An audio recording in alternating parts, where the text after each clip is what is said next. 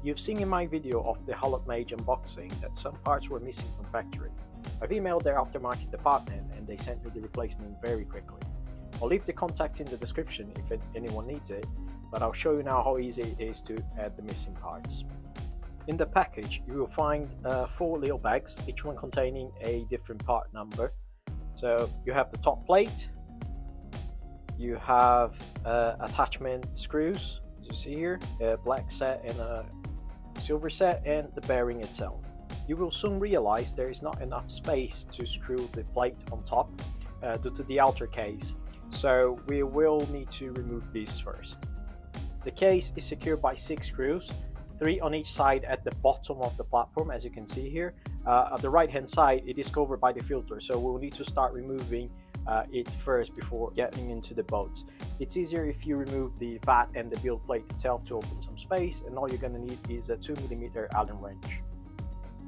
Once you remove the bolt, all you need to do is to tilt the filter to the front, and be careful with the wire in the bottom. There's no connector, so all you need to do is to pull it forward to reveal the bolts. That will be enough. So all you need now is to undo all these 6 bolts.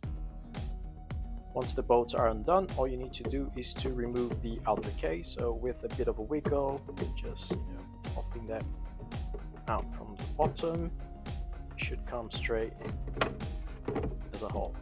It comes with the pivoting lid as well, so you might need to close it to get it out.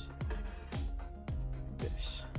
And that reveals the top part of the printer, which should be now very easy to fit the parts. First, just put the plate on and use the 4 black bolts to secure the corners of the plate.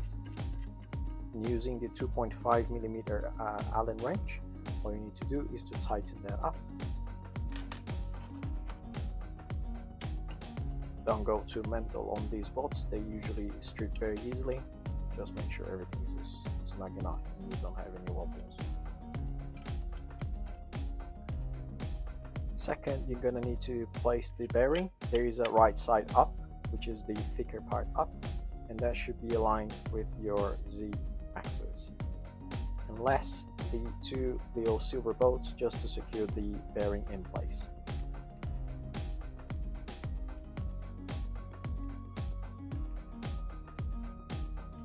These will use the 2mm Allen wrench again, and once more, don't go too mental on them, otherwise you might be able to strip them and it's going to be a nightmare to remove if you need to replace any of the components.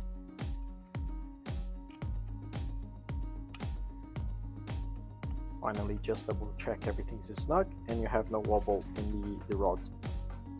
Now you're going to put everything on the reverse order, so first the outer case. Make sure the corners are aligned with these little stops here, and of course the bolt pattern. And all you need to do now is to tie them up. So just adding 1 bolt to make sure everything is aligned first, and then all the rest. Last on is the filter, so from the bottom you just pivot that one up. Make sure you're not squishing the wire at the bottom. And then using the 2mm wrench again, just tighten that bolt once more.